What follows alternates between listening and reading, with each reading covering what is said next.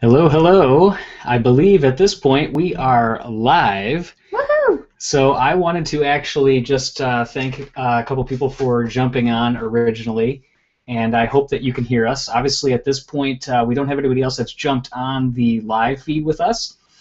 Some scheduling things kind of caught people with their work schedules. So if you can, just go ahead and send a tweet, and or in the sidebar, there should be a question and answer bar where you can ask questions, and we will be able to respond to them. So if you're in Google Hangout, if you could go ahead and just write a question in the sidebar. If you happen to be watching through YouTube or just on our website, if you could shoot a tweet out with the hashtag PixarPostBC, which is seen right down here under our names. I got to get the spacing.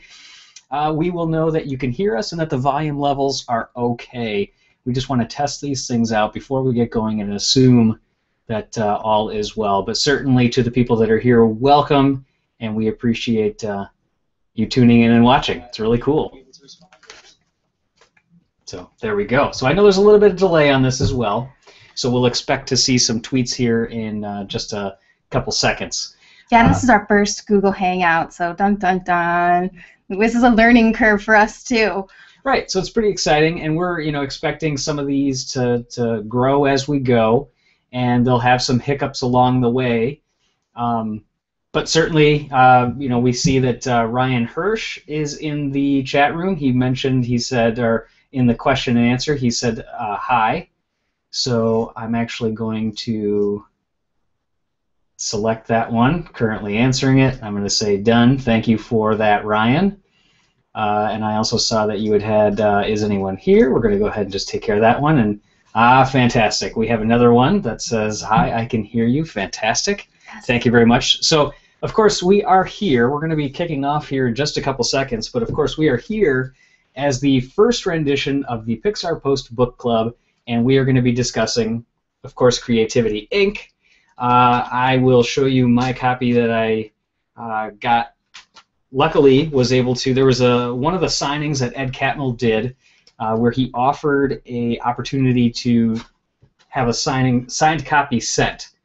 So it was pretty cool. We talked about that in our post. So if you happen to see that post where we were talking about his speaking events, that was an opportunity to get that. But the copy that I read is here, and I always take off the dust jacket when I start reading. There's also tons of notes and highlighting in there. Is full of, yeah, I'll go here. Here's even just like an example here. You can see like I've written a whole bunch of garbage off in the side pages. I've got highlights everywhere. It was a fantastic book, is a fantastic book. I don't know how much of it we're going to be able to get through on today's discussion. We're going to try to get done with absolutely as much as we can. If for some reason we can't, we'll either continue it in the forum, which is where the main bulk of the Pixar Post Book Club happens throughout the time that we're reading.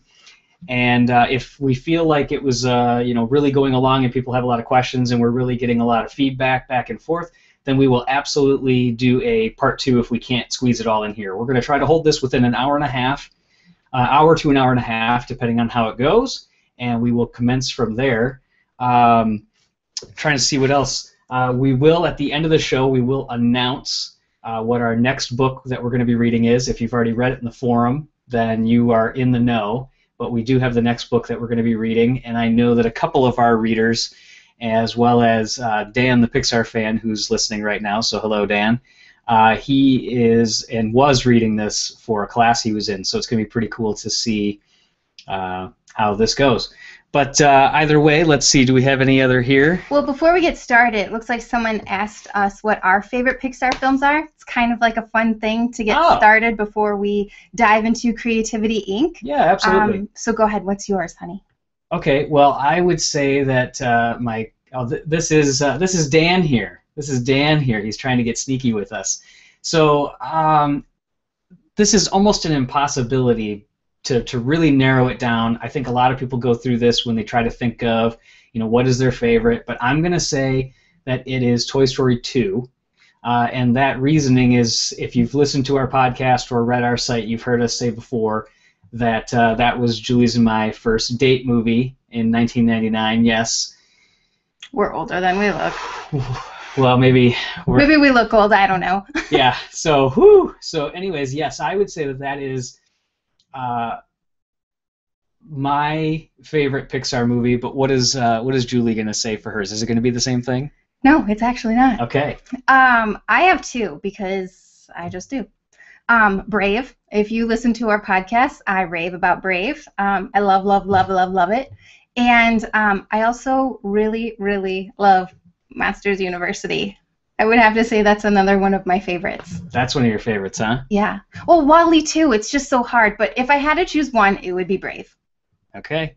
It's going to be Brave. She's going with Brave. So, yeah, anybody else in either on Twitter or in the Google Hangout, if you want to throw in what yours is as well, love to hear it as well. I see that Ryan Hirsch wrote Monsters University. I don't know if he was just actually... He was just saying that about your shirt. Oh, he's saying that about the shirt. I was just being hopeful that was maybe what his already was. So that's cool. Ryan is asking if Ed Catmull will be here. No, unfortunately, Ed will not. We didn't actually even go that far as putting out the request for Ed to come along. And in fact, in preparation for the book club, one of the things that we did as well is read a lot of other online book club information, as well as viewed some other live broadcasts that happened. And a lot of times they did have either the book's author, editor, or something like that was present. And we actually chose to not do that because we wanted to actually dig into, rather than asking questions of the author or the editor, Amy Wallace, and co-writer, to talk through that. We thought it would be really good if we could get some spirited discussion going back and forth on the chapters, some of the Pixar elements that we drew out of the book, and things like that. So it was pretty interesting. So Catherine Anderson has said WALL-E is her favorite, and that's obviously a good choice. One thing that I will say, this is our Pixar Post lab, if you will. This is where we record the podcasts, if you happen to be a listener. Chances are, if you are here, you're probably a podcast listener. Up on the wall this way, I got to get used to going backwards. Up on the wall above, what's that guy's name again? Why am I forgetting that all of a sudden? The guy from Lifted. I have a letter on the wall, little note that Andrew Stanton wrote me. Julie was kind enough to write a letter in. Many, many moons ago. 2007 or 8. Time ago. And it was something that I've framed and hung up, and it gives me a lot of inspiration. Over on this side now, we have a Partysaurus Rex poster that Mark Walsh gave us. We won't give too much of this away. And behind Julie, just to give a little tour, if you want to duck for a second, Julie, is our replica of the Speedway of the South set that we've created.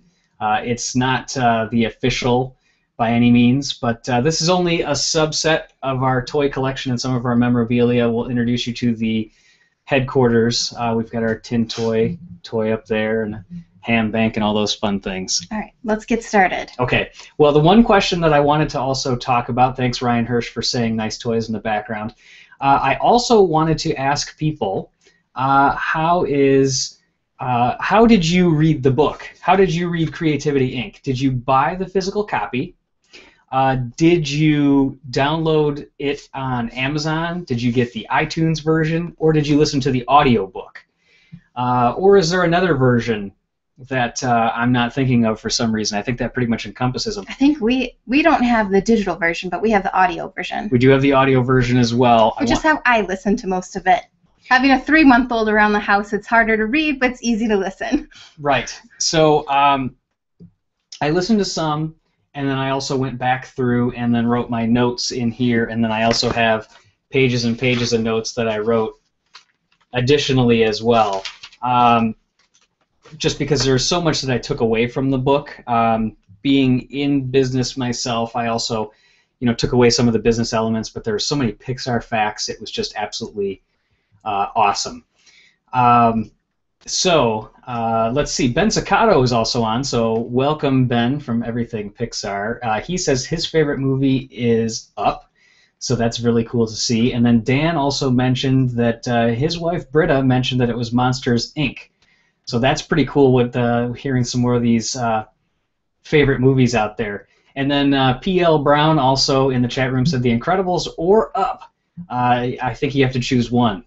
I think you have to choose one. I chose We'll two. let it go. And Catherine Anderson says she bought the book, so thank you for letting me know, and that it looks very much like mine. Yeah, it was one of those ones that you just keep delving in. The further you go, the more you get out of it. So, also, in addition to everybody telling us how they read the book or obtained it, I'd also like to know, just on a scale of 1 to 5, and I'll start with Julie, if everybody can either comment again on Twitter or in the Google Hangout, what do you give it on a scale of 1 to 5, 5 being best, the book overall? Go. I'd give it a solid 4. A solid 4. A solid 4. Okay. Maybe 4.5. I enjoyed the stories. I know you and I have discussed one of the chapters in which Ed talks about the tables, how they changed the table format. And for me, the conference room table. The conference room table. That's right in the introduction. Yes. Yeah, we talked about that in the podcast as well because it's just so cool. But anyways, go ahead. It's just such a small thing, but made such a big difference. And it's those kind of stories that go throughout the book that I really enjoyed. Okay. So I would say solid 4, 4.5. Okay. I would also say that from my standpoint, I'm actually going to go out on a limb, and I'm actually going to say a 5 out of 5.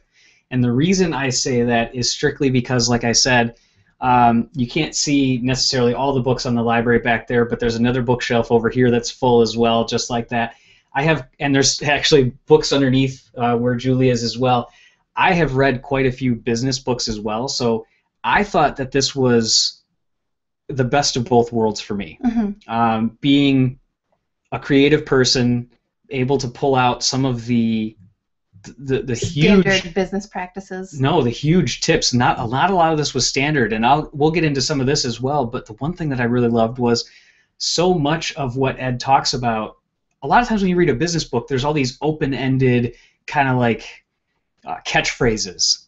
And Ed talks about that in the book, that these mantras that come out, like story is king, story is king. Even Pixar, said that, but it really doesn't mean anything because, frankly, it's just a mantra. You have to focus all your efforts on the people. So I guess other business books focus on so many mantras, and a lot of times when I'm reading them, I turn away from the book and say this just feels too. This feels like too much of like a little like, hey, what's going on here? I'm recognizing that something feels like it's missing. And Ed answered almost every time. Every time I felt like something was missing, he answered with the response that I would want to hear. So he answered all of my objections. I said, well, if you do this, then this is going to happen. And he would come right back with another answer. So I thought it was great. So I give it 5 out of 5. I also can't wait to start talking about some of the inside Pixar stuff that I personally have not known before. Well, let's talk about it. Okay. Also, just from hearing from some of the other people, Ryan Hirsch mentioned he got his copy from the library. He's giving it 4.5 so far. He's not completed with it yet. And like I mentioned, Catherine, she mentioned that hers is pretty much like mine looks. So, okay. The introduction, we talked about that this is covering a lot of Pixar information. It's also going to be about a management book. So chapter 1 is getting started. There's a lot in here as far as, and I'm going to kind of, and this is where I'll be looking for some of the people that are listening along's feedback as well.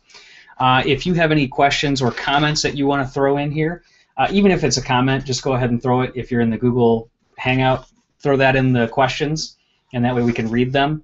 But like a regular book club would, you would spend some time and dig through each of the chapters and kind of flip the pages and say, here's what I thought about this and that. So we're going to spend a little bit of time and do that as well. And one of the things that I guess just kicked off the book right off the bat is how Ed talks about how Pixar is, a lot of times people misunderstand it for being fancy for fancy's sake. But they're missing the unifying idea that the building isn't luxury, but a community. And I thought that was really cool because a lot of times with places like Google, they even had that the movie The Intern. Wasn't it? Was it The Intern? Internship. Internship, something like that, with Vince Vaughn, Owen Wilson. But there's all these like the kooky slides, and there's the bikes to ride around campus and things like that. But Pixar is a little bit more functional, and even all the way through the end of the book, it comes back around when they talk about Pixar University and how important it is. That some people might think, well, why would they offer a belly dancing class or a character modeling class for people that have nothing to do with character modeling?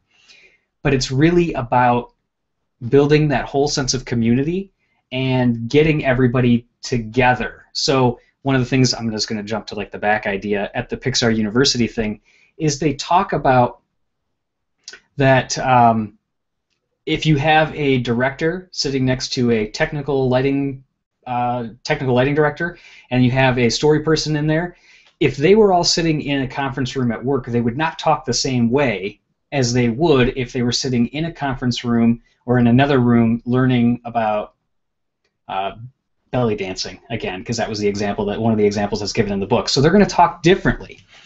So if they're going to talk differently there, they're forming a little bit more of a personal relationship and a friendship, and I thought that that's really a good thing.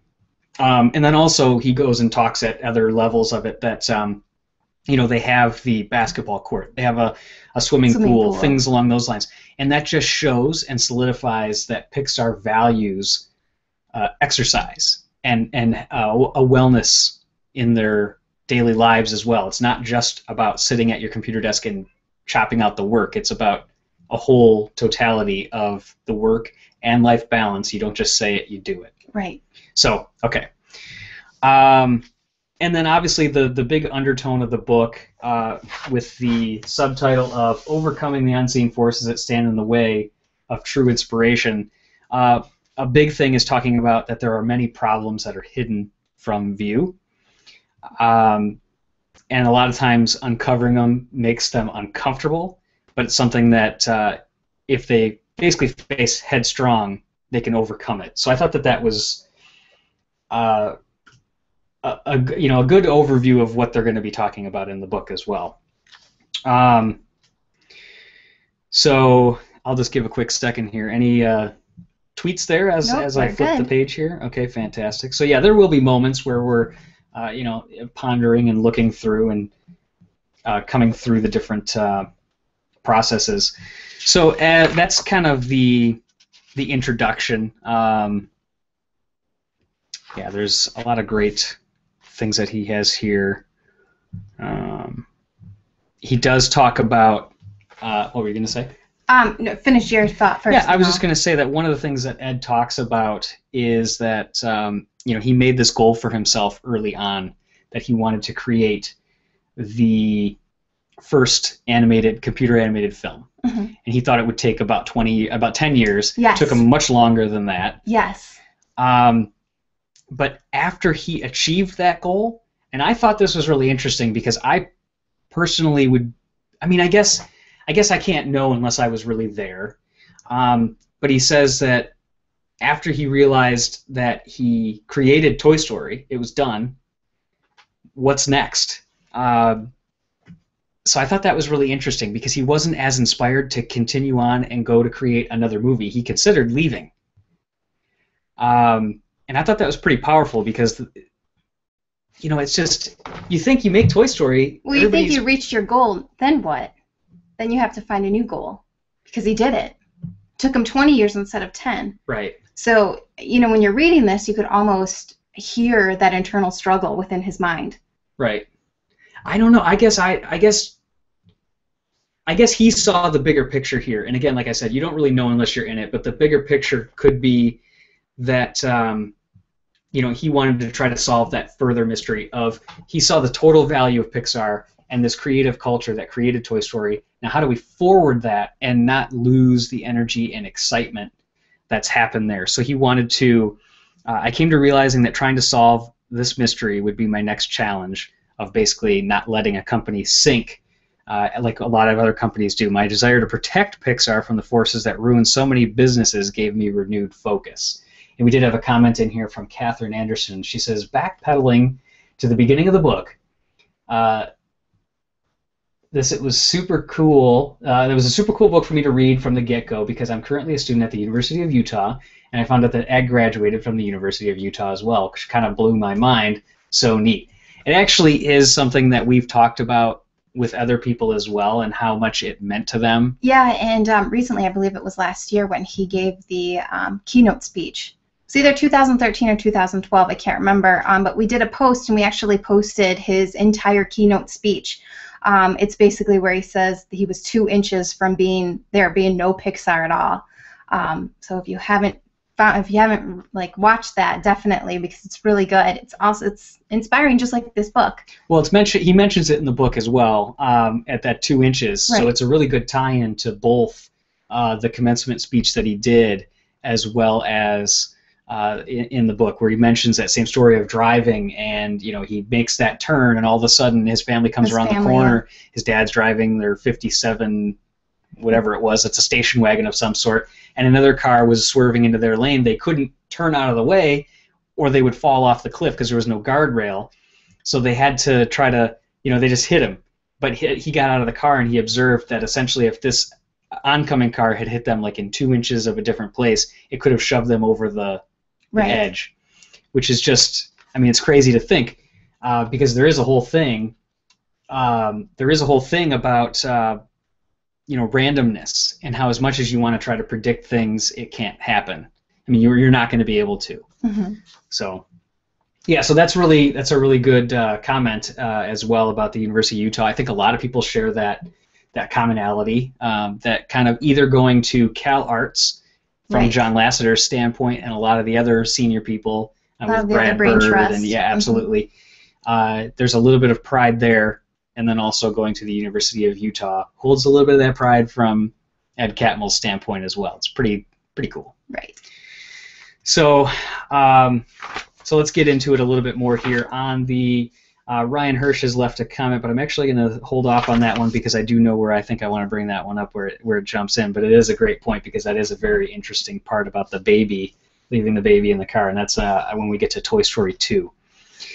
So one of the things that comes up early in the book, like you had mentioned, was the big table, mm-hmm. the big conference room table, how it created that hierarchy without intending to do so. So imagine you go into a conference room. You've got a big conference room table. We'll call this the conference room table. So everybody's sitting around the conference room table, and typically what they were seeing is that the most important people sat near the middles on either side, and then it got less and less important as it went around the room. At least that's how it was perceived. Right. Not that these people were less important, really. They were just perceived that way among the group. And what that also meant is, while if John Lasseter, Ed Catmull, Pete Docter, let's just say, are sitting here, the people on the outsides are not going to contribute as much either. So if they're not contributing as much, they're not getting the full value of having them, all these people in the meeting, in the room. So I thought it was really interesting, the story that came about there. They just realized it organically one day that they needed to do a change. And so Ed walks into their facilities department and essentially just says, hey, I need to change this because it's killing us. We're creating this hierarchy. But then what I thought was even more interesting, because obviously I mentioned that note that I have from Andrew Stanton. It always holds a special place in my heart. I love the part when he says, when Andrew Stanton, one of our directors, entered the meeting room that morning, he grabbed several place cards and began randomly moving them around, narrating as he went, we don't need these anymore. He said that in a way that everyone in the room gasped. And that, to set that up, it was because even though they got rid of the square table, they were still having people that were still sitting with assigned seats in groups. So now it's just basically a first come, first serve. So well, I think like with any office, when you would go into a meeting, I know at my work, where I used to work, every time you went to a meeting, I had a certain seat that I would always sit in. And everyone did. Even when new people would come, they would just kind of hold back, and like everyone else would sit, and then they would sit, in the empty seats. So I think that's really interesting, and I found that really valuable, actually. Right. Yeah, and I see that Catherine Anderson said I certainly wouldn't, especially after the name tags popped up. So same kind of thing. I mean, once those seats are kind of established, Yeah. that's just kind of where it goes. Um, so Ed Catmull then goes through his journey of wanting to always be an animator. He goes through um, some of the great stories of him growing up, and then ARPA, which I'll see if I can remember where I saw that ARPANET, um, developed and funded by ARPA. I don't remember what it stood for off the top of my head at this point, but ARPA he was lucky enough at the school he went to that at UCLA Santa Barbara, um, they had a mandate to support smart people in a variety of areas, and I'm just reading it right out here, was carried out based on the unwavering presumption that researchers would try to do the right thing. In ARPA's view, overmanage them was counterproductive.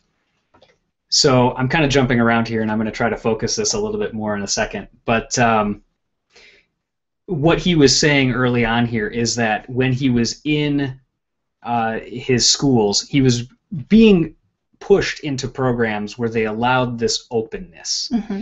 And the ARPA mandate basically was that you can't overmanage people. And that was one of his early lessons that he took away from when he was in the college days, is that if he overmanages people, it's micromanaging. It ends up just demeaning people even more. You have to put the trust.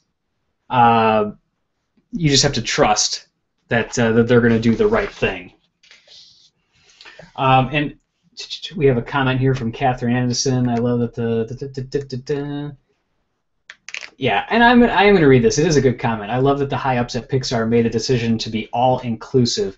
You don't see or hear that many happening often at huge companies like Pixar.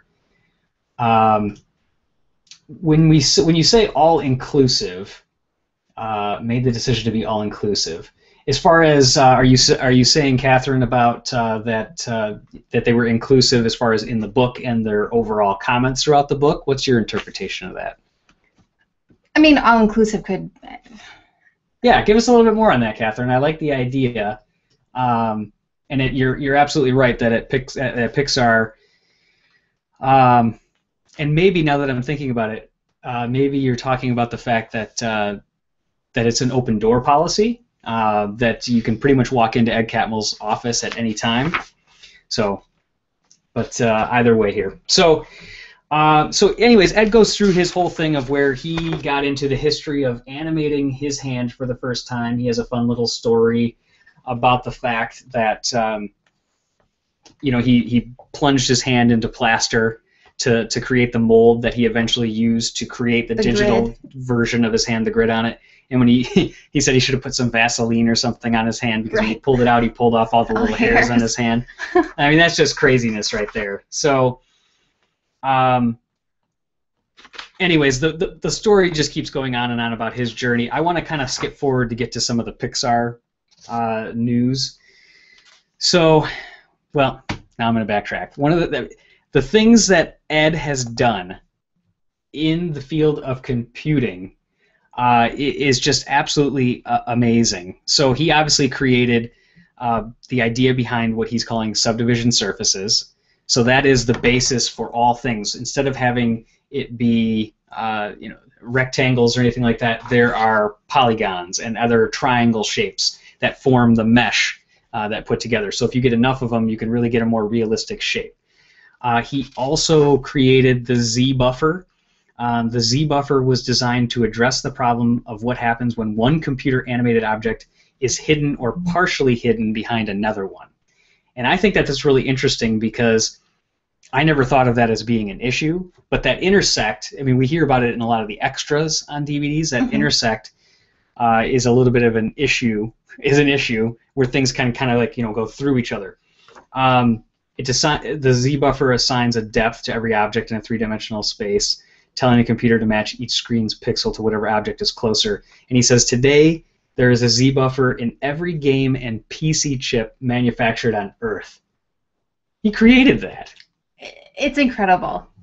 And the fact that the fact that he does have, since I already mentioned it, an open door policy at Pixar, and you can come in and talk to him, essentially when he's there, and if he's not, if he's not already talking to somebody else, you can catch his ear if he's walking through. It's an amazing thing to know that somebody that large and high up in a company has that kind of an open door policy. Yeah. What's fascinating to us being animation fans is to know that that's someone who created this whole like process, and it's just mind-blowing when you think about it. It's almost, you think of these people as being like what TJ and I call them as like untouchables, how you would never be able to get into their mind, let alone meet them. So reading this book is kind of like getting a glimpse into his incredible mind, which is amazing. Yeah. It's like absolutely. reading a biography on Bono or something. Yeah, absolutely. I mean, it is in some level he's an untouchable.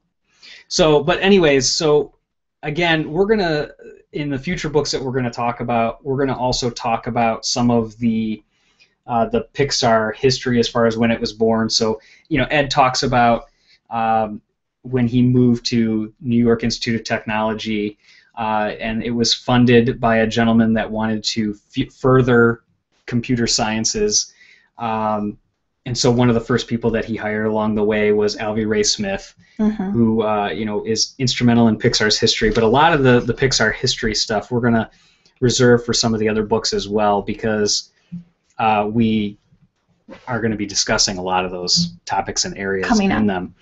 But one of the other things that Ed did in 1997, he wrote a 2D animation program called Tween, which performed what's known as automatic in-betweening, filling in frames of motion between key shots, an otherwise expensive and labor-intensive process. So that's pretty amazing too. Not only the Z buffer that he was involved with, but now he's involved with the automatic in-betweening. So what that means is an animator creates, do you know what it is? Yes, no, you're going to have to, because the technical stuff, I mean, I get it, but when you got to break it down almost. Okay. So an animator will create a keyframe of an animation at this point.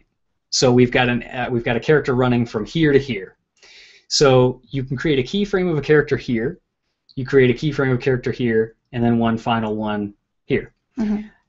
You're creating 3 of those. The computer is animating all those frames in between. So he created in 1977 a 2D animation program called Tween, which takes care of that. So that is also a basis for something that still exists at Pixar today as well. Really fascinating stuff. It really is. And then the other thing that is set up very early on with the book is that they realized that computer sciences were really in the infancy of the world at this point. There wasn't many places that had done anything with it.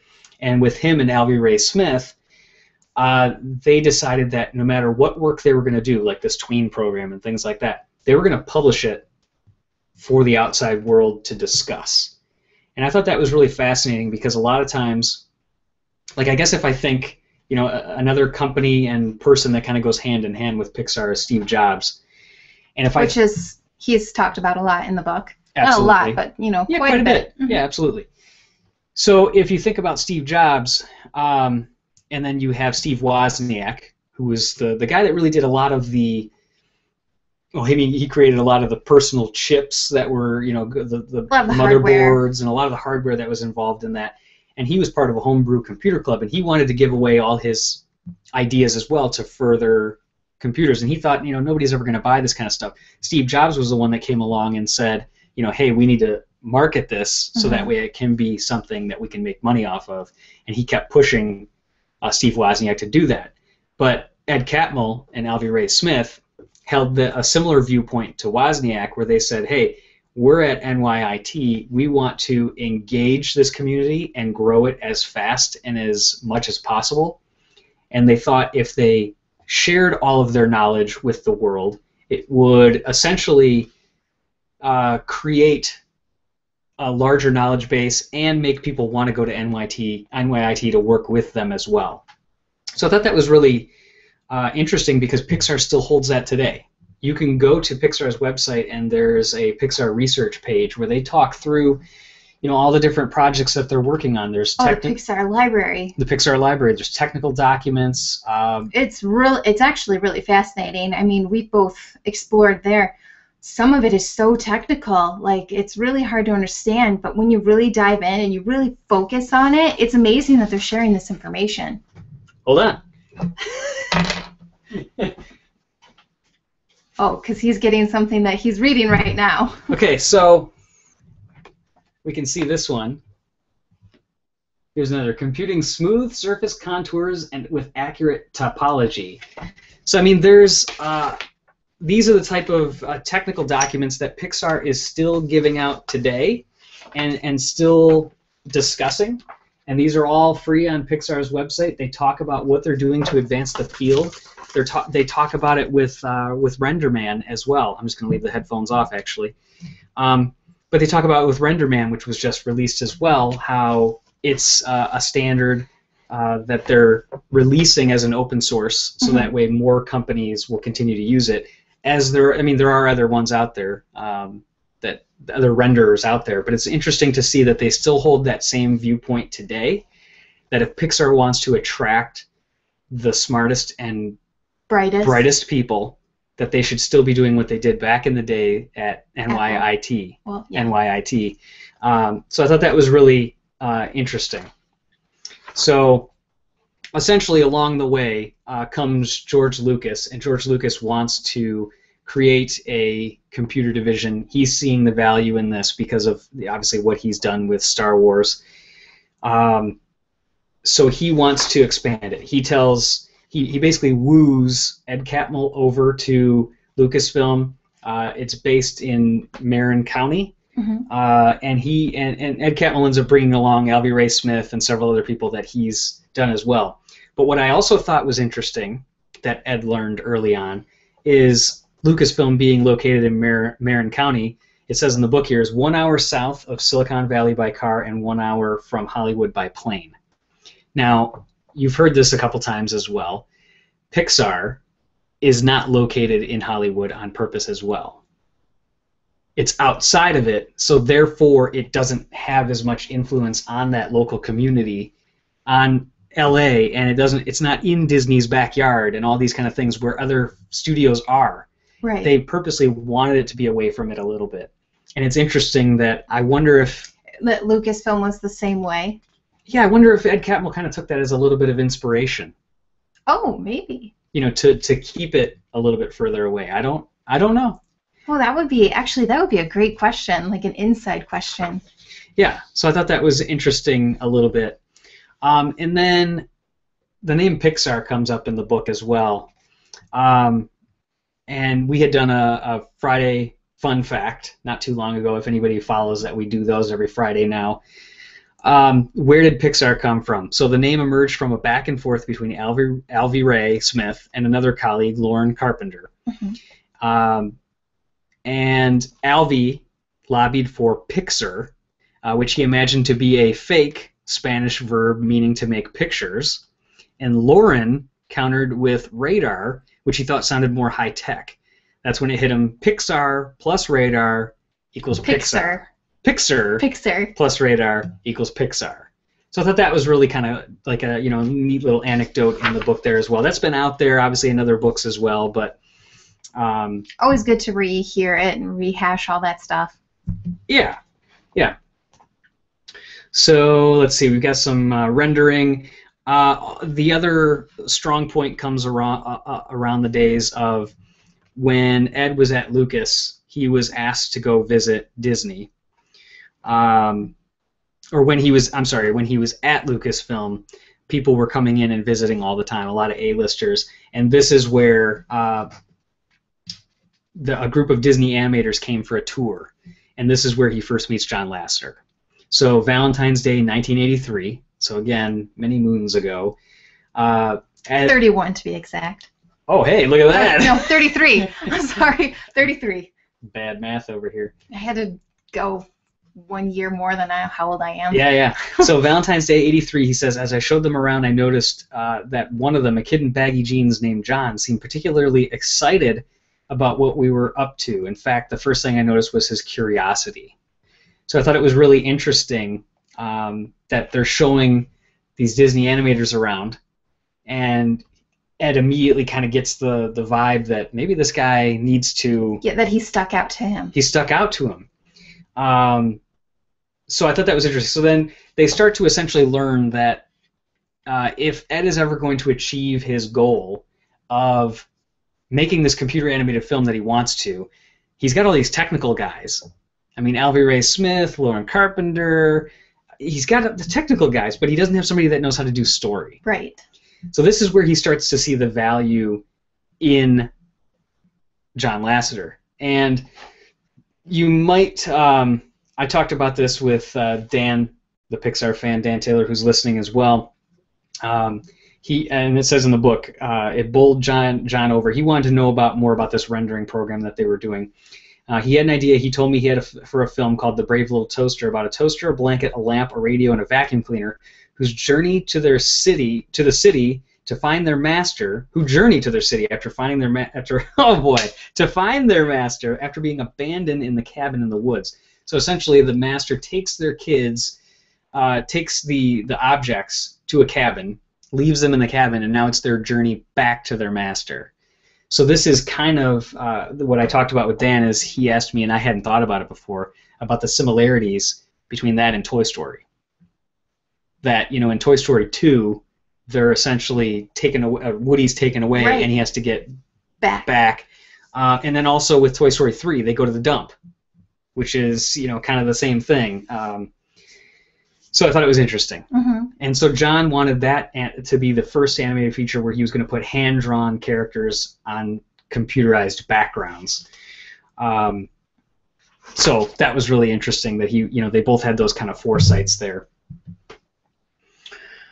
So John, essentially, John is fired by Disney. He gets brought on to Pixar. There's an option here. Something that I wrote a note on. He's written a lot of notes. Yeah,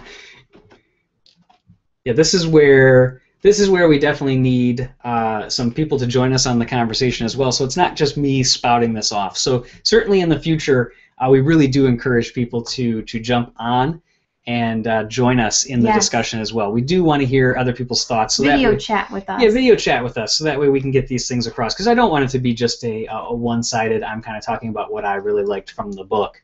So if anybody even listening now is interested, send us a message. Julie will take care of initiating you and getting you into the chat room. But either way, there's a mention here of Wallace Shawn. And I thought it was interesting because here's a Pixar fact that I didn't know. Oh. Maybe you knew. But John actually named Wally in The Adventures of Andre and Wally B after Wallace Shawn, who eventually voices Rex. Right. So I thought that was really interesting. Did you already know that? No, I did not. I Okay. mean, I remember listening to it on the audiobook. Right. But that is actually really interesting because obviously Rex is one of my favorite characters. But that is interesting that he did name one of the first shorts after him. Right. Yeah, I thought it was a cool little fun fact because I didn't know that one. I didn't know that. I thought it was really interesting. Mm-hmm. And so, and then this is where, at this point when they do Andre and Wally B, they talk about the fact that they're kind of just devastated with the fact that when they go to SIGGRAPH and they're presenting this, it's not a finished product. And when they're presenting this, they realize that the crowd still erupted after it was done. Like went nuts. Yeah, and it went from animation to wireframes back to animation because it wasn't done. Right. But it was interesting that this is where Ed basically says that because John made the suggestion to not just animate one character, he made the suggestion to incorporate the B as well. Right, two of them. Andre and Wally B, the two characters together. This is where Ed realized that it's not all about the technical elements. This is where he came up with kind of the basis for Story is King. So, thought that part was really interesting there. Mm-hmm. Pixar almost sold throughout this whole process. Well, actually, I'm jumping ahead here. So George Lucas is actually going to be getting divorced. In part of the settlement, it's devastating his financial status. He needs to sell off some different divisions. George is saying, hey, I don't think that this division is going to go where I need it to go right now. I need to kind of get rid of that. So he's trying to sell it off for a long time, and they're trying to sell it off for somewhere at $15 million. The deal goes around and around, and the research, there's many people that are looking to buy this. General Motors, Philips, it's crazy. That the fact to think that Pixar could have not existed if the deal went through at General Motors or Philips. General Motors. Yeah, I know. Designing cars. We live in Detroit. I mean. Right, designing cars, but obviously they liked the ability of the fact that they were doing all this stuff with computer, and that's when CAD's coming around and things along those lines. And Philips is looking at it from an MRI perspective. They're saying we can do these amazing digital scans and all these kind of things. So they're within a week of doing these deals to get with General Motors, and it falls apart. So he's basically whew, because that could have been the end of Pixar. Right. We've got the accident that 2 inches. Catmull, 2 inches almost happened. Now we've got the selling off. And so essentially after a lot of conversations, Steve Jobs comes in. Swoops in. And he finally, after actually he made an initial deal, it didn't go through. And then so he comes back around and he says finally after some time that, because now Steve Jobs is kicked out of Apple, he's started his next company, not the next company, it's NEXT. Mm-hmm. And now he wants to buy it, and it was for $5 million, and then another $5 million of cash infusion. So $10 million really essentially is the total investment to buy Pixar, which later on in life ends up getting sold for $7.6 billion. That's quite the turnaround, Right, quite the investment. So, of course, Steve Jobs being the computer wizard that he is, he doesn't see this as he's going to make a computer animated film. He says we're going to make a computer. We're going to sell this computer you guys are using to process this data that people were interested in. Sell the hardware. Right, they were going to sell the hardware and the software, which is what he was used to doing. So I thought that was really interesting. And then obviously, we know that it happens. He takes over. So one of a story that was really interesting too is that so the acquisition process when they ended up buying it from Pixar from Lucasfilm, the CFO of Lucasfilm said that he had a way to establish his authority in the room, and this is where the mastery of Steve Jobs comes in, and he says it precisely because the CFO says you arrive as late as possible. That establishes you're the most important in the room. Did I just say that? No, but you were getting there. Getting there. Okay. So that establishes that you're the most important person in the room. And so Steve Jobs basically says at precisely 10 a.m., Steve looked around and finding the CFO missing, starting the meeting without him. In one swift move, Steve had not only foiled the CFO's attempt to place him atop the pecking order, but he grabbed control of the meeting at the same time. And that was something that I thought was really interesting because, from a management perspective, there are those managers that I've even experienced that say, like same here. You come into the meeting, late.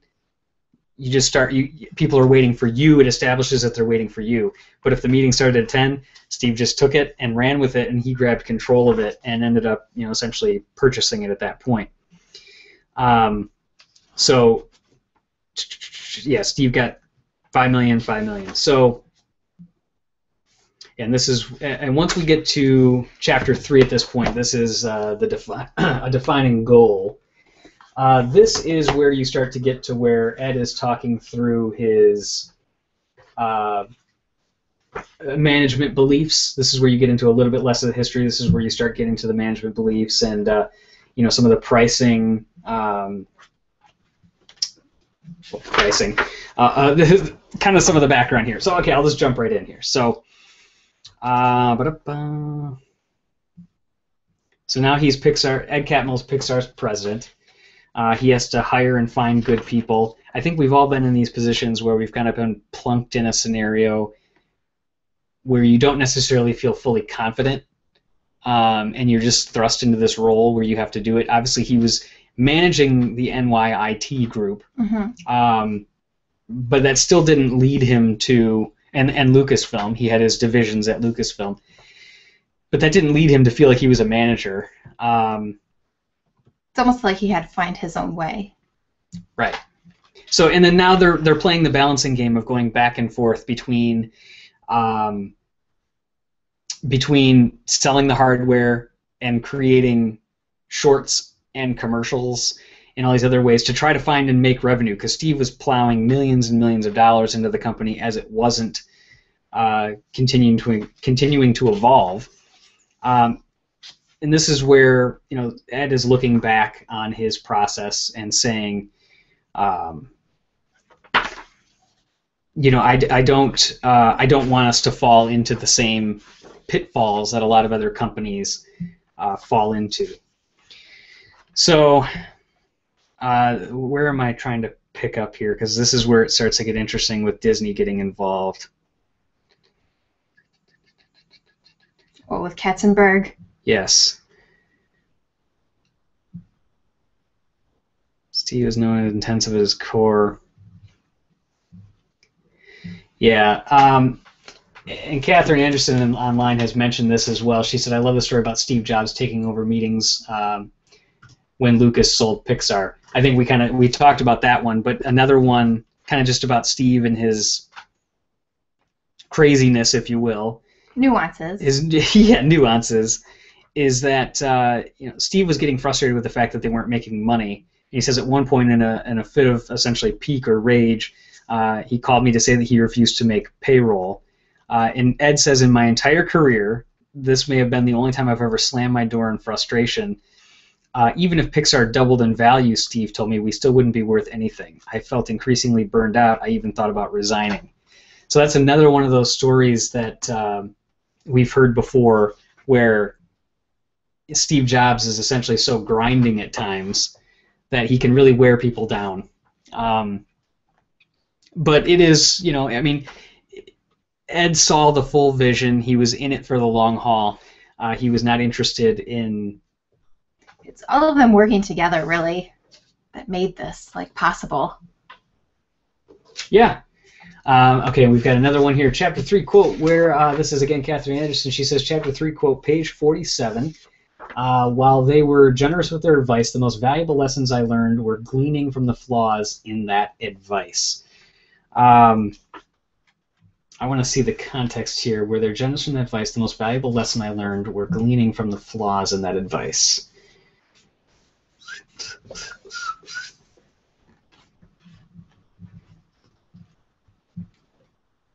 Am I not seeing this?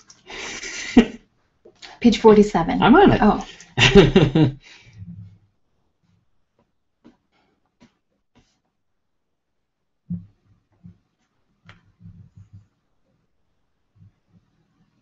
Dun, dun, dun. Yeah, I don't know. Well, we'll have to just move on from that one for now. But yeah. So at this point, they had some success with the commercials that they were doing. Jeffrey Katzenberg, it says, sat at the end of a long dark wood conference table in the Team Disney building in the studios lot in Burbank. It's clear that the head of Disney's motion picture division was in a wooing mode, at least up to that point. It's clear that the talent here is John Lasseter, he said to John, Steve, and I, and we sat there trying not to look offended. And John, since you won't come work with me, I'll have to make it my work this way. Katzenberg wanted Pixar to make a feature film, and he wanted Disney to own and distribute it. I remember this part. This part has been talked about. Right. Been like Pixar fan base for quite some time. Right. So yeah. So it's essentially, in 1991, we struck a 3-picture deal under which Disney would provide the majority financing for Pixar movies, which Disney would distribute and own. So they didn't really know how to make a movie at this point. They were pretty stuck, and they said luckily John had an idea that they could start working off of, but they still didn't know what to do. So the idea was obviously Toy Story, a group of toys and a boy, Andy, who loves them. The twist is that it would be told from the toys' point of view. So John pitches the idea to Disney. After much revising, we get the green light for the script in January '93.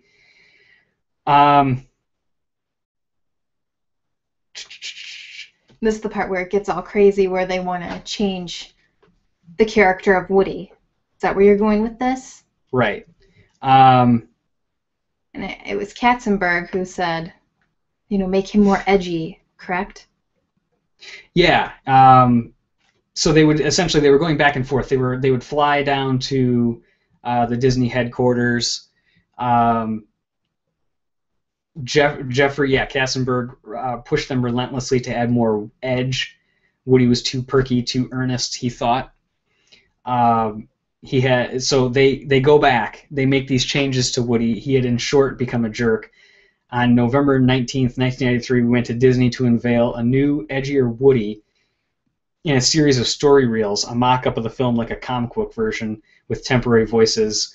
And that day will forever be known as Black Friday, because Disney completely and reasonably, the reaction to it was to shut it down until an acceptable script was written. So even though Katzenberg said, I want Woody to be more of a jerk, it essentially led to the project being shut down. One of many reasons that a lot of people don't necessarily have, heartfelt feelings for Katzenberg. Just a different way of doing things.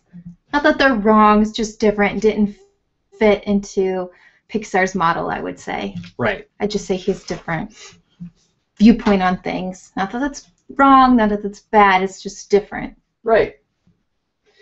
So somewhere along the line, as they're making this movie, they realize that they're onto something. Steve Jobs mentions, hey, we're going to take Pixar public, and it's going to be a week before the movie comes out. Ed Catmull basically, and John Lasseter said that they were like, what are you talking about? How are we going to bring this to be public if we're not even, how do we know this is even going to be worth anything? But Steve Jobs saw the full vision of it and believed in what John Lasseter, Ed Catmull, and the team were doing, and he said, listen, if this movie makes it, if this movie hits it big time, Disney is going to realize that they've created their own worst enemy, that we're going to make a ton of money for them. We only have a 3-picture deal right now, and they're going to want to renegotiate the contract right away. So this is where Ed got a little bit of that foreshadowing of business as far as that, look a little bit further ahead, plan some moves. But that's kind of the genius of Steve Jobs in there that he did. So, of course, it goes public. They raised $140 million for the company, the biggest IPO of 1995. So really, just like it comes out. It goes a week after Toy Story comes out, totally blows everybody away in their expectations, and then sure enough, of course, Katzenberg, who's a Disney exec at this time, calls. Eisner? Why am I not remembering this? But either way, yes, so the Disney executives call and they say, sure enough, that, they want to renegotiate another Pixar deal. Another deal here, so that way they can make more films. And of course, at this point, the only thing that they are thinking is that, oh boy, I just totally lost my train of thought. Where was I going with that one? I don't know where you're going with that one. Oh, but I do man. kind of want to. I was just looking at the time. It's already been an hour, so I kind of want to. Oh yeah, we do need to skip ahead because we're still in the beginning of the book, and I think that maybe we should point out some of the really things that I guess the moments in this book that really hit home to us rather than go through each chapter right now. And if more people want us to do that later, well, we definitely can. But I want to talk about the dailies. I know this is kind of in the last part of the book. It's towards the end, but it's from one of my favorite directors, which would be Mark Andrews. Yes. And his spunky personality, which come on, I adore. I just think that's awesome. I think you need that, especially when you are kind of he was the director, and when you are that person that people are looking up to. That you need to have that driving force. But explain the dailies, how Ed Catmull discussed that in the chapter. Can't remember what chapter it was. It's further in. 10. Yeah, it's lessons that they learn. He's essentially talking about the fact that it is broadening our view, so that would be chapter 9, I believe. But yeah, the dailies, he just talks about the importance of that everybody comes together, that they're open and honest with each other every day, that Mark Andrews is there. They're using him as the example. And Mark Andrews says specifically, dailies are masterclasses in how to see and think more expansively, and their impact can be felt throughout the building. Some people show their scenes to get critiques from others. Others come to watch and see what kind of notes are being given to learn from their peers and from me, my style, what I like and dislike. Mm-hmm. So I thought it is really cool that it sounds like the opportunity is not just for the people that are working on the project necessarily, but other people can step in and get these notes. Right, and get some input. And this is where I found it interesting with, putting Pixar aside, when you read something like that, and you can really utilize that towards, business, not that Pixar is not a normal business, but a standard day-to-day business. Again, not that Pixar's not, but just a different business that, you have, someone like an Ed Catmull in your office, mm-hmm. and, you want that feedback, but maybe that's not the person who you would normally go get that feedback from. It's interesting to see that Ed, sets time aside and he'll give that feedback to that person. Sure. And that's something that you can utilize, or that other professionals can utilize in their business world. Yeah. Absolutely. Which I really enjoyed that. Mm-hmm.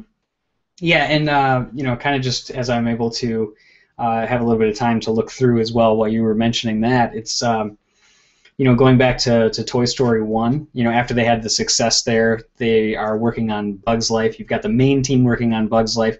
They create this secondary crew that's working on Toy Story 2, which Toy Story 2 they wanted to be a direct-to-video release originally, is what Disney said. But they said they agreed to. Pixar agrees to it originally. They come back and they basically say that no, we're not going to do that because it's actually putting in the mindset of people that there's an A team and a B team. And I thought it was really strong that Ed Catmull came back and said we may have agreed to this, that we were going to do it, but we can't because we don't know how to do subpar story. So they set off this team a year into the production. This is where that famed story of where John comes in and has to rescue the project. There's 9 months to get it done. There's so many interesting things that happen with the making of Toy Story 2. I mean, the film was, almost deleted forever. I mean, thank goodness there was, was it one of the animators? It was Tia Crater, who she had. Oh wait, it wasn't Tia Crater. Galen Sussman. Yeah. Galen Sussman, one of the producers, I believe. Not a producer, production. Yeah, she was on maternity leave and she was working from home, so she had the actual whole film at her house, and that's how the film was basically saved. So I thought that was really interesting. So to hear more about Toy Story 2, and obviously our connection with Toy Story 2 being our first date. Right. So, there's a couple things from that I've actually always wondered, which was with the copy that was on Galen Sussman's computer. The first thing I think of is, are there any concerns about, because Ed Catmull brings that up as far as being flexible. Mm-hmm. If they weren't flexible in allowing their employees to make decisions without having to worry about about the ramifications of their actions, then they wouldn't have had that saved. So she was out on maternity leave. She is working on this project, but I just think, like, is there any security concern here? Yeah, I'm sure there is more now. I mean, that's, Right. That it was mid 90s, so 99. Yeah, when well, it like, came out, it was 99. yeah, Right. mid to late 90s. But so maybe not so much, but now definitely. And it is interesting because I do feel like Pixar still has, treats their employees like family, like everyone's a family member. And I think that, speaking back to like the other businesses that are reading this as a business book, to really look at that and to really, treat your employees as if they were family, because I do think that a lot of businesses fall short. So, this is just one of many stories that, can help, that management set help their employees feel, important, or work around something like, you have someone who's, high up, and they just had a baby, but she still wants to work, but she still wants to be home with her baby, so she's willing to help out but do things at home. So I think that a lot of people can really learn from stories like that within this book. Yeah, the other thing that I thought about from this too, and I had a note of this, is the deletion of it, to take one step back, was actually and by the way, Galen Sussman was a movie supervising technical director. It was on the Toy Story 2 was on Unix systems, and there's a command that allows you to remove everything on the computer, period. What I want to know is, he talks about on here that after the loss of the film, our priorities were in order: restore the film, fix our backup systems, because their backup system also failed, and then install precautionary restrictions to make it more difficult to access the deletion command directly. Notably, one item that was not on our list is find the person responsible who typed the wrong command and punish him or her. Mm-hmm. So I thought it was really interesting, though, because I want to know. I mean, I know that, obviously there's no way to know, but the first thing that comes to my mind is, who did it? And was it, why? Was it obviously an accident? Yeah, but I mean, it's another crazy command. It's /bin rm ra, all these are crazy things. Yeah, but I mean, another, what he mentioned is there wasn't find the person who did it. That's what I mean, but I still want to know who did it. Oh. Because somebody there, I mean, they hopefully he knows and he's just protecting them. But I hope somebody isn't living with this deep dark secret, because seriously, if I did that, oh, it'd be awful. I wouldn't be able to live with it. Would you? It was, but it worked out. So it was just an accident that, right. Thank goodness, everything worked out. Right.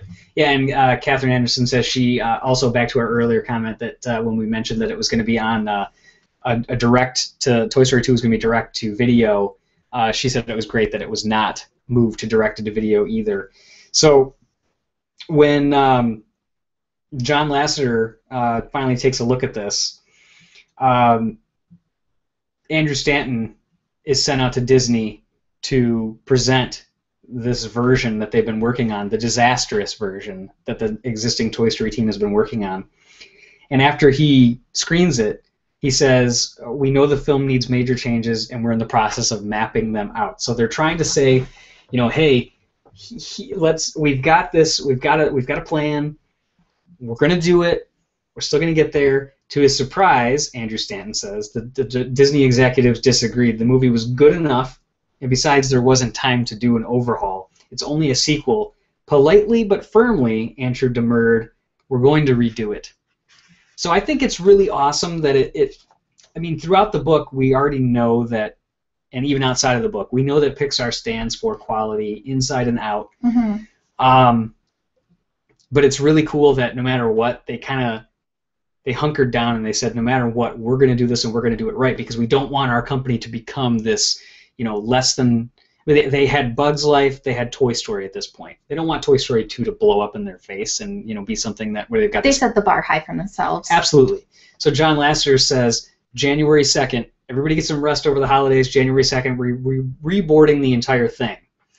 And this is actually something that we're going to talk about right after this as well, something I didn't know, the first thing I didn't know from reading the book. But this part is, it says, Ed Catmull, this is the first time that I had to tell our director that we were replacing them, and it was anything but easy.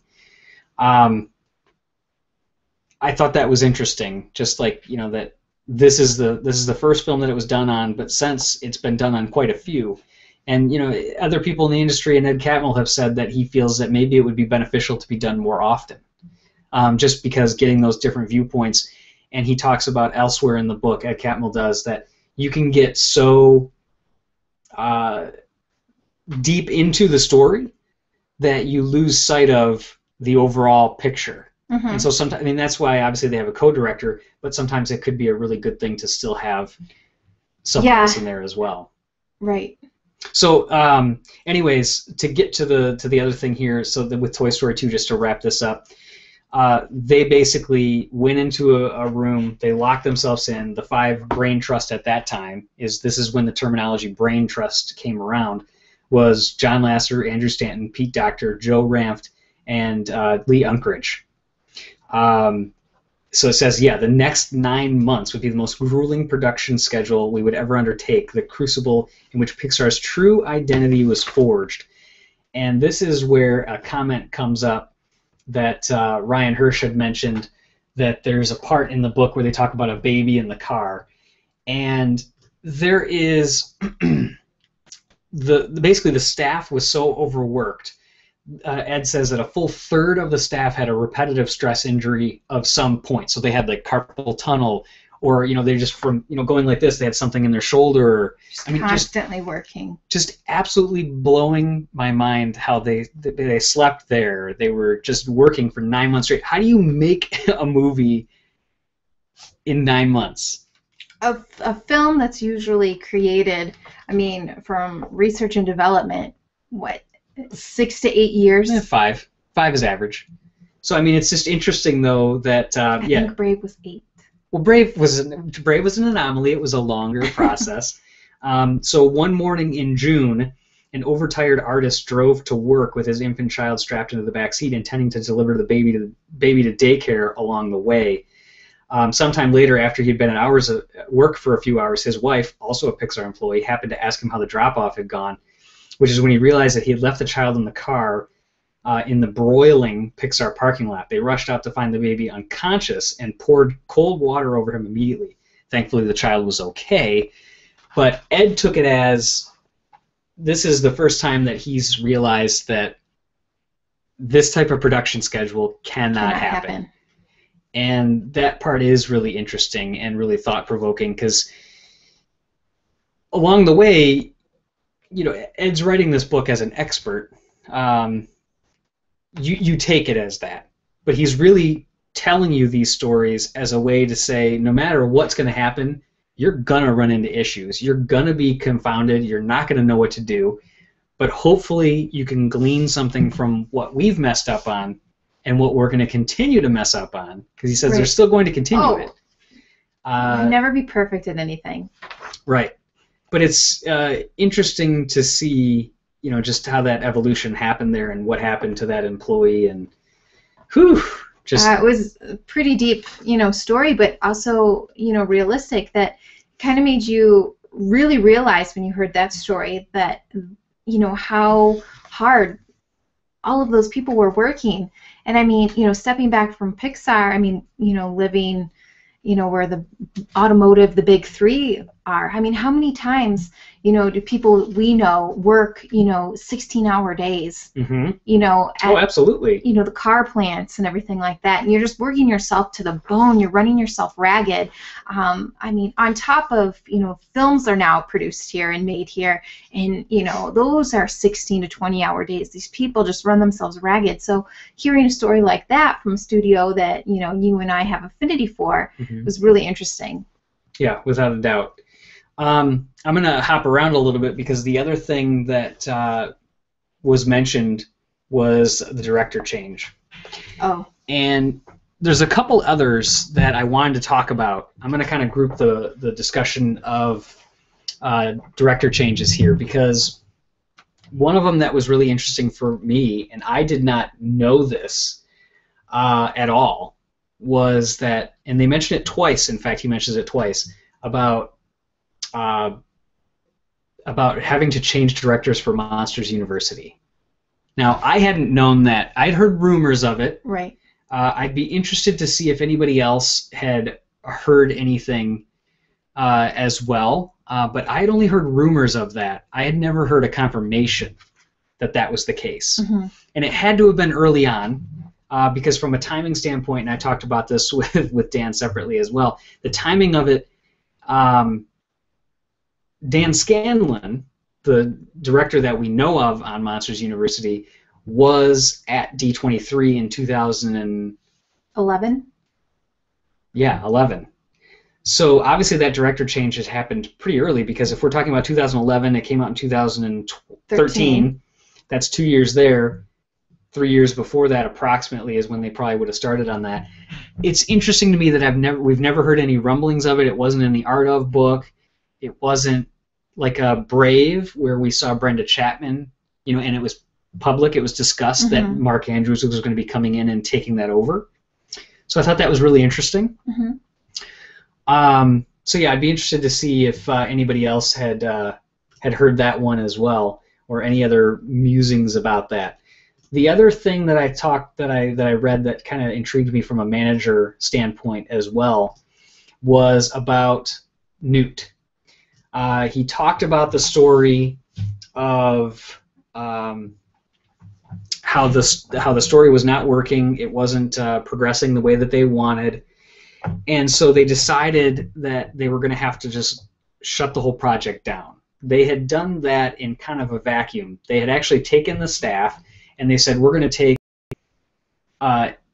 inexperienced people, give them an experienced leader, and let them run with this project. And they're going to have their offices outside of Pixar's offices, so we can't even influence them. They said they want to do this as kind of an experiment. And this is more information that I wasn't necessarily aware of. And that was that. Why am I blanking? You've lost your thought. No, on the director. Who was directing that one? On Newt. Oh, goodness gracious. We'll get back to you. Okay, yeah. So anyways, they said, Ed Catmull said that when they got to the decision of shutting that project down, he said that the story was moving along and they were believing in it, but that they didn't feel right taking the story away from them. That it was his story and his story only, and it couldn't be given to someone else. But what I thought was interesting about that comment is that's exactly what happened on Brave. Because people associate the main story of Brave with Brenda Chapman, because she's credited with writing the main basis, the through point of Merida being feisty and with her daughter and everything like that. So I wonder, with that, what were the differences there? I mean, this is where it just gets philosophical. It's not in the book. But what were the differences there, and how was that Actually, different? I do kind of think that, this was in the book, but not in the book. It's, kind of like when he said that, sometimes the director's, too close to the project. You just have to, I don't remember exactly how he worded it in one of the chapters, but, that you kind of have to step away. And, I think with Brave, you kind of have to step away if something's not working right. It's for the better of the film. That's what I think. Yeah, I just thought it was interesting though that they said like the story that story element was there though. That they said they didn't want to shut it down fully. And Newt was Gary Rydstrom. Thank you. Thanks, Dan. Yeah, I don't know why I was forgetting that one off the top of my head there, but yeah, that was interesting for me. So I know we're getting close to our time at this point. We do want to keep this pretty close. So let's talk about some of the other facts that we learned in here. Yeah, let's just, kind of toss like a couple things, another 5-10 minutes or so. Yeah, and I do appreciate everybody sticking in. I know we've had some people come and go throughout this. I do appreciate people sticking in. Obviously this is the first time we've run this, and we do have actually some really good insights that we'll have better in place for either continuing this discussion if we decide to do that, or on the next book club, and we'll definitely make sure that the people... And the next Google Hangout, because I think we're going to do another couple Google Hangouts that aren't, I guess, geared towards books, maybe just discussions. Yeah, we're just going to do fun discussions with it as well. With Pixar fans, so... Yeah, we do have some other things coming up there as well. But yeah, we do have some good ideas for here, so definitely thanks for sticking in. We really appreciate it. But Inside Out, let's talk a little bit about that. So a couple things that we learned here. Within the book. Within the book. Let me get to it here. He's checking his notes. Yeah. Why don't you, as far as on, Catherine Anderson brought up a good point too about on chapter 12 going into Disney, and this is when Ed Catmull and John Lasseter are now basically the head of Pixar and Disney after Disney purchases them, and she's talking about Disney shutting down hand-drawn animation and focusing on 3D only, and John finding out that this idea was tragic and revamped it. Maybe even saving the tradition of Disney. I think that's absolutely true, that it did absolutely save the tradition, because there's an element that it has to be there. I mean, you can say that it doesn't have to be there. People want it to be there. I want it to be there. There's a hand-drawn element that should exist. So they came back in, they said this is still a viable, this is still a realistic art form. It should still exist.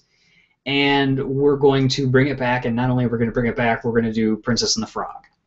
So I thought that was really kind of cool, and I agree with Catherine's comments there that, when she said that it was great that they brought it back, and that was one of the best things that I think once Disney bought Pixar that happened. Right. Obviously, the biggest thing is that John Lasseter and Ed Catmull were able to have their influence on that whole thing. Yes, Ryan Hirsch also says about Newt, just jumping back there, that he says he wished it was created as well. And what do you think? Do you wish that it was created? I don't, actually. And why not? Because I actually wish it was, You know what? I don't, because obviously there's a reason, and I guess I didn't get too wrapped up into the fact that, I saw the artwork, and the artwork was beautiful, but, if something's not working, I'm not going to dwell on, I guess, too much of something that could have been or whatnot. Yeah. I don't know. I guess I'm not brokenhearted about it. Huh. Yeah, no, I would have liked to have seen it myself, just because I thought some of the character designs were really cool. I know that the story matched along with some of the phrases of Rio, but I still thought it was really interesting and powerful. So I'm not finding it in, just when I'm flipping through, but Inside Out, what I'm recalling is that they talk about the fact that, and this was actually from the excerpt, so this is what was actually already released ahead of time. Oh, in the Fast Company article. In the Fast Company article, when they talked about that, Pete Docter had this grandiose idea, and, Brad Bird kind of said, you've got to wheel it in a little bit, you got to focus it a little bit more. But the other thing that I didn't know, dang it, I just had it and I lost it again. This is where I'm going to, definitely with my notes, they're not going to be in numerical, in sequential order, they're going to be by film, so I'll have to rearrange them. Research trips. That's what it was from, research trips. So on Inside Out, it's also gleaned in here that they meet with a... It's going to kill me now. Building and sustaining, Chapter 9, the hidden randomness challenges. 195. It'll get me right there. Yeah, just really interesting stuff as far as who they had to mix with. Anyways, they go inside the mind and they learn. They are not just talking about inside the mind. They are physically talking to mind scientists that go inside the mind and figure out how things are mapped. Working, yeah. Yeah, it's really kind of cool.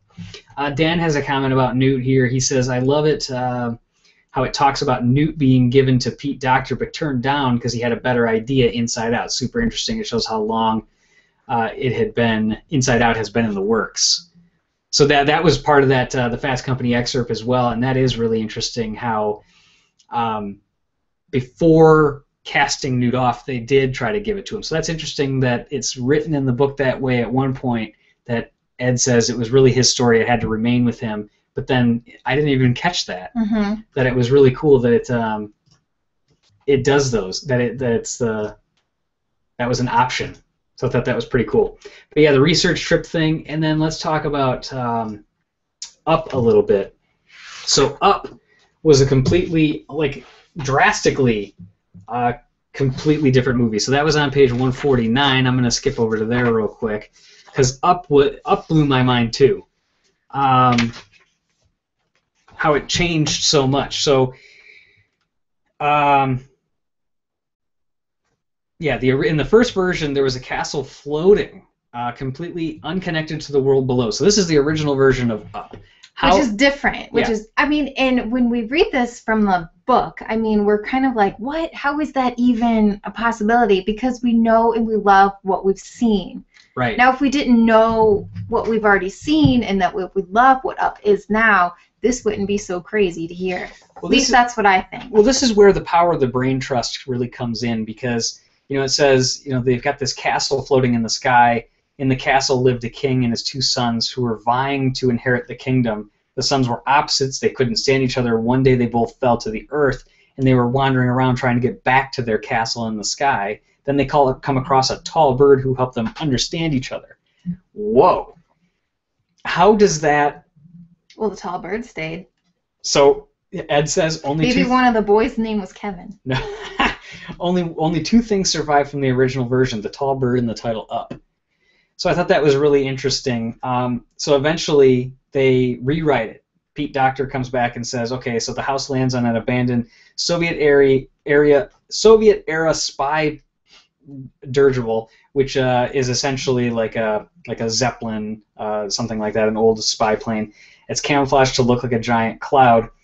Much of the story unfolded on the airship until someone noted that while it worked story-wise, it bore a slight resemblance to another idea Pixar had optioned to do with clouds.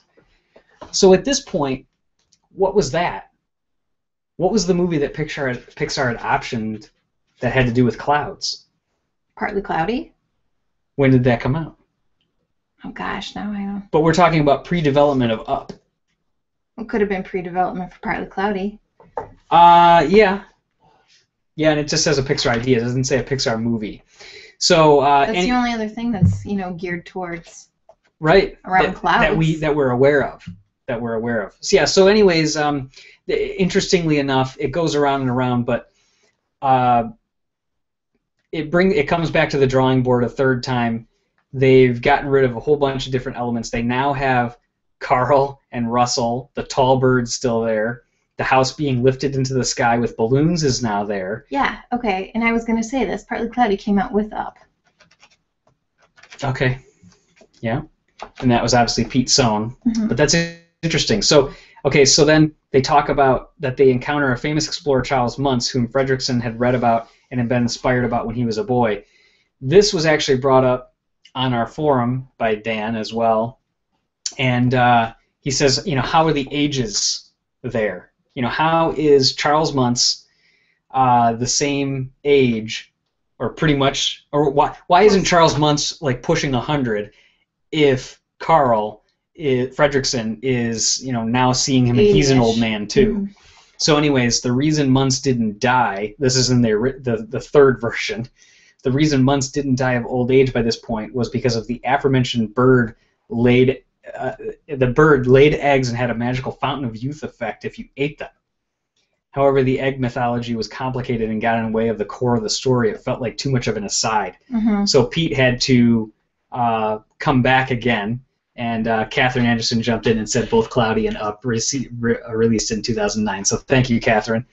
So now the fourth version comes out, and they basically said they got rid of the youth-providing eggs, which is totally... it's silly now because we know what it was. Right. But it left us with the chronological... In that research and development phase, gosh, I would love to be in these meetings just to know where films go and where films... Just the research and development and the story department is just like, oh my gosh, that's like my wheelhouse. I would love it. Yeah, so then obviously at this point, the emotional through line of the film was working. The age difference between Muntz and Carl was what was the problem. They were too late in the game. They decided they weren't going to fix it. and they weren't even going to address it. And this is where they said, we found over the years that if people are enjoying the world you've created enough, they'll forgive little inconsistencies if they even notice them at all. In this case, nobody noticed, or if they did, they didn't care. Well, people noticed. I noticed, but I didn't care. Yeah, it just kind of went over my head, and I said, you know what? It's, I don't know how old he is. Maybe I just kind of like let it go. Yeah, I just let it go. But it's interesting that it had come up, and and even in the book. But if I wasn't loving the movie, maybe I would have been like, hey, wait a second. But like he wrote in the book, if you're enjoying the world, which I was enjoying the world, I didn't think twice. Right. We can look at it now and really like go into it and like come up with all these crazy, theories or whatever, but why bother? Yeah. I did think it was interesting, just a couple like side notes that I had that in this book, if you're looking for any type of management tips or business tips, that Ed comes in and says that he's completely realistic in saying that he's not going to. He's explaining his views. He's not going to tell you how to fix things. He's going to explain it so that way you can determine how the best course of action is. Mm-hmm. Because a lot of management books, they put the line in the sand that says you need to do A, B, and C. You can align your team this way. Yeah, you can't veer off from this path. You basically just have to go this path and, not take the side roads. Right. Yeah, and then one other thing that I... overall as well, is that the book did not have a lot of direct quotes from John Lasseter. It's not anything massive that it's not there. I just thought it was interesting because there were a lot of direct quotes and citations from a lot of other Pixarians. So I thought that was interesting. I'm trying to think of what other was like overall notes. I guess just as we kind of think through the end here, there was a couple chapters that I remember comments from on the forum as well, and I know you looked at some of those. Mm-hmm. But I know Jeff Kays from This Day in Pixar, he had mentioned that chapter 5 and 6, where Ed is talking about the brain trust, kind of believing in Pixar, fear and failure, and how it's okay, and director changes happen, everything's going to be okay.